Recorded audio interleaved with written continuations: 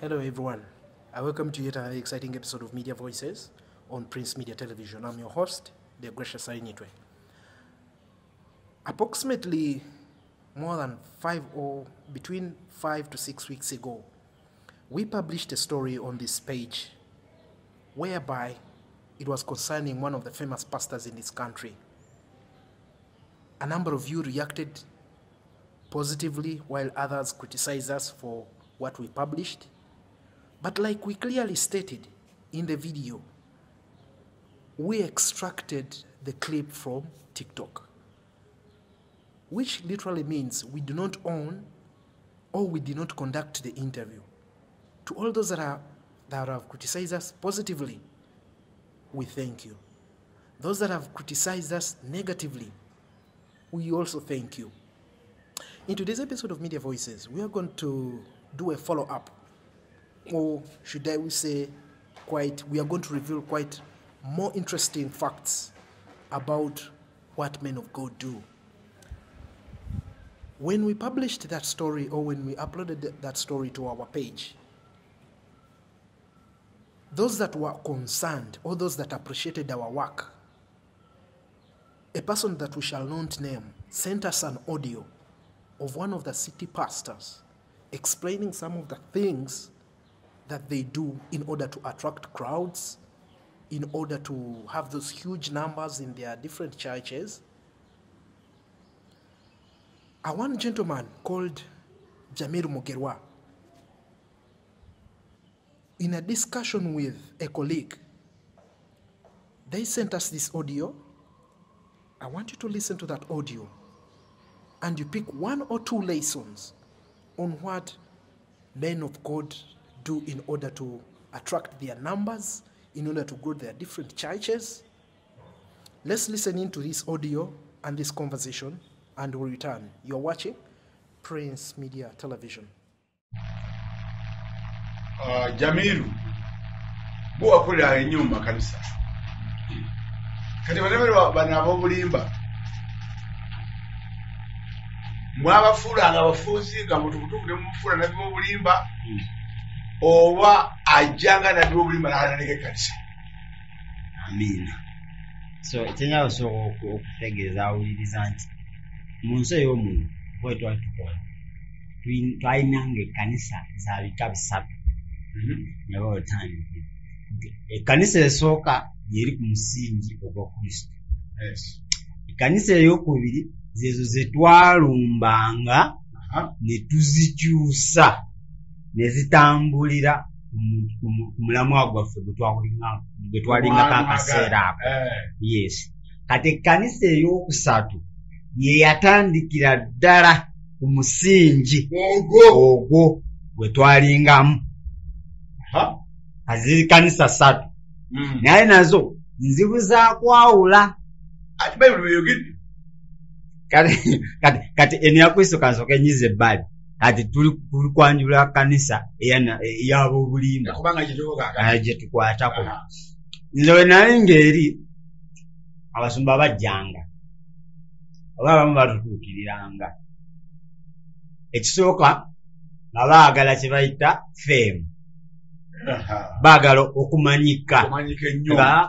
Mbaza kali ya jinyero ne mumanyi nange njagala kubanga oyo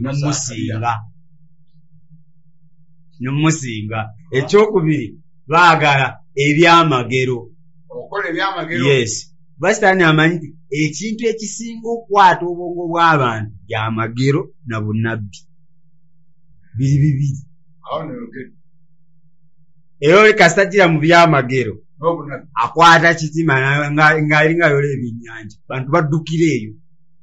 Kati yenjiri yoli bwayogera bondi eyajja n'akyusa enjiri mugenda mu Amerika mujja kulinnya ennyonyi mujja enjiri yammwe entuufu gibaawo. Ekyo ky'ekyokubiri nti bajjanga nga baagala okukola ki? Baagala okufuna sente. Baagala bamanyike. Bakola byamagero. Bino bisatu bye bisinga osumbuwa. That is power, money, and fame. Yes. Okay. Fame, money, miracles. Oba miracles ero gitwalira wamu n'obunabbi. Kati ebyasinga obusumbwa abasumba abamu abaalinga ku mazima naye lwakuba nti asumbye ekkanisa emyaka 10 talaba nti ye mu kulabako okw'amaaso alabira dda nti ekkanisa teseseetuse oba terina siteepu gyeteekize mu maaso kati aba ayagala nsumba Zaakaliya akikola atya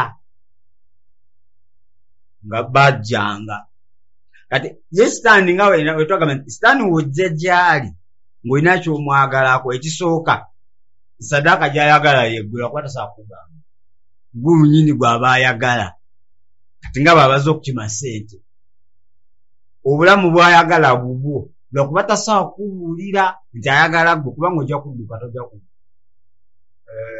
atasobola n'akufera kulaga kyoyagala n'akuziba n'alyoka akutega n'oyingirira ddala mu kintu munda kati banabbi b'obulimi ekisooka nze zino ekkanisa mukama nze ngenda zimenshoni abantu bayambibwe nze nakola nabo natambula nabo emyaka 7 gye naliyo esookera ddala fanero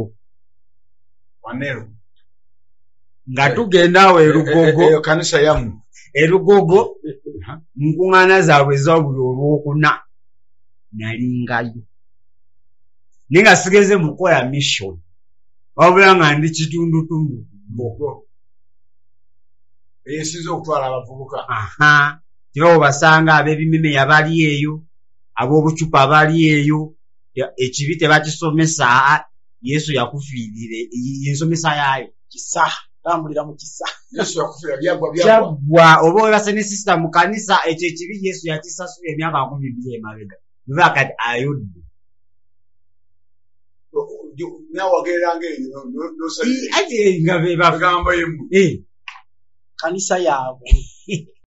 After listening into that conversation from Mr. Jamil Mugerwa, you heard the conversation as a Ugandan. The reasons why we do such stories is not to attack anyone, is not to attack whether any pastor or any religious person. Our main aim as a station is to educate and enlighten anyone that is out there on what these men of God do. We are not attacking anyone.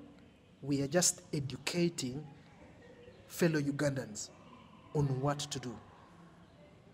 Thank you for all those that have been watching today's episode of Media Voices. I remain your host, the gracious Anitwe. Follow us on our different platforms. Facebook, we are Prince TV. YouTube, we are Prince Media Television. And on those on TikTok, we are Prince Media Television. Adios.